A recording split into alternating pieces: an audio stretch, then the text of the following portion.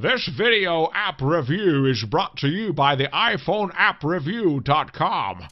What's up, everybody? This is Luke Patrick at the iPhoneAppReview.com. We're slinging out yet another video review today. This time taking a look at an application that we've already, we looked at this one a little while back, a couple months ago, I think, more towards the start of the fall.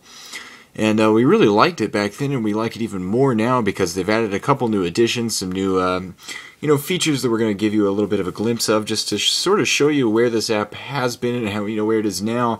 And overall, we're still quite enamored with this app, and we see that it's improved, and we hope it keeps improving. It's done absolutely, it's taken great strides as far as that goes, and we hope they continue to do well with this. But the application involved here is called Buncee Pro. And this is sort of an e-card slash scrapbooking slash whatever else you'd want to put into that sort of greetings category style app, and it's available for a solid 99 cents in the App Store for a limited time only. That is a promo giveaway. So go ahead and jump on that now if you're watching this video, and if you like the app, go ahead and get on that now. So while it's still at the 99-cent limited time only price tag.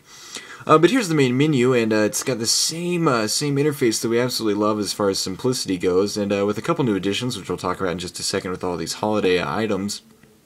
But just to give a quick run through, the app makes it very simple to create e-cards or greetings, whatever you'd like to call them. So if you're into sending your friends and family e-cards, obviously this is a pretty fantastic way to do it. It's based around the idea of clip art and background, so you have all kinds of different clip art over here, something like 150 different pieces. And to select a category, you simply select it, and then you can scroll along using this nice menu at the bottom that contains all the various pieces. We really like this design, because to put it simply, it's just easy to navigate.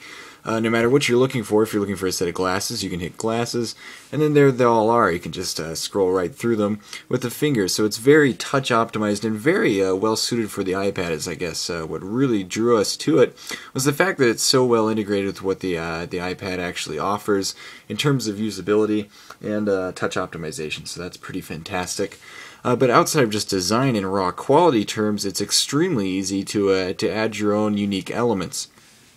And then once added, any of these clip art pieces can be dragged or dropped or scaled or rotated, all using your fingers, of course. Again, very touch optimized. And to add new elements, you simply tap. If you want to get rid of them, you just simply hold. And then you can either bring to front or send to back, so you can create layers here, a la Photoshop or something like that, which adds a whole new level of richness and complexity to this application. But if you want to get rid of it, you simply hit delete, and there it goes. We did have a slight problem editing text in terms of scaling them, or scaling the boxes. That's pretty much our only complaint with this app, actually, is the fact that we couldn't get our text boxes to expand like we'd like them to, but editing them was really simple, so no complaints there. There's also a draw function that we'll talk about before diving into the holiday specialties that are offered in the latest update. You can simply go in, draw whatever you want. You can hand draw some letters, all kinds of different colors. Likewise, there's an opacity level if you'd like to do that. And if you want to get rid of any of it, just simply hit clear, and you can end. So that's nice if you want to go through and then add some handwritten notes or underline something, or even just draw, say, a mustache, which, speaking of which, let's go ahead and do that on Rudolph here. Mustache. Here we go. In drawing, so quick little demonstration of that. There are all kinds of different backgrounds here, and again, they're arranged by category, and the item of note that we're going to talk about with this latest update is the various holiday elements that have been added. With the Yuletide season coming up, we're very impressed by the fact that these have been introduced, and we're absolutely floored by all the Christmas content that's been added. There's a calendar, obviously, that you can add, and we're using this sort of Christmassy,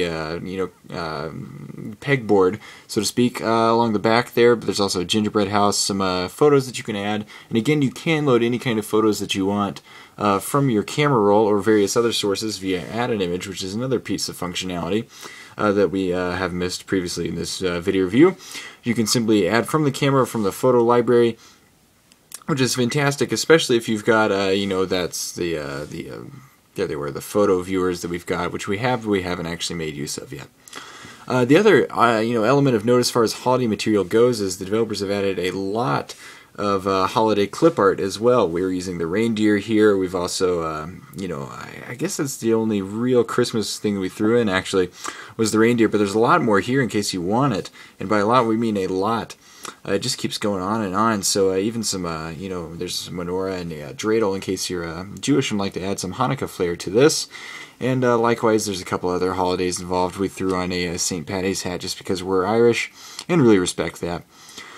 But you don't have to do that. We just felt like being silly. So all in all, there's a massive amount of holiday content that's been added, which makes this, since it is an e-card app, essentially even more worthwhile. Obviously, having the ability to send holiday-specific e-cards is a tremendous boon.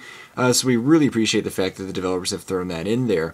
The fact that there are updates at all actually is a great sign, because that means that the developers are actually continuing to improve the app, and that they're trying to add more along.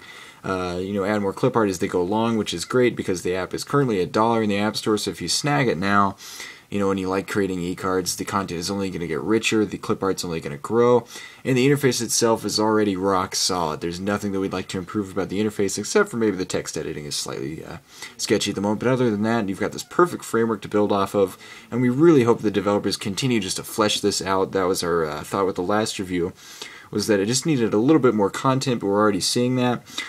So just keep on. This is a great time, and by great we mean absolutely brilliant time to jump on the Buncee Pro bandwagon, especially with the 99-cent price. So we highly suggest that you get this, and then just wait for the updates to continuously roll in as they have been doing. So with that in mind, Buncee Pro gets a solid 4.5 out of 5 stars from us here at the iPhoneAppReview.com. We really enjoy what it has to offer, and we love this app to begin with. So 4.5 out of 5 as well as a recommendation. And that's all we really have to say about it. So at this point, I'm just going to, suggest that you guys check out the other videos that are on our YouTube channel. If you want to hear my voice or see some awesome apps, or do both, that is the place to go. Likewise, you can go to the iPhoneAppReview.com to view heaps of our written reviews as well. We're posting new content to both places with some frequency, so check back often. That's all we have to say about it, so we're going to go ahead and sign out. But we'll see you guys later. Bye.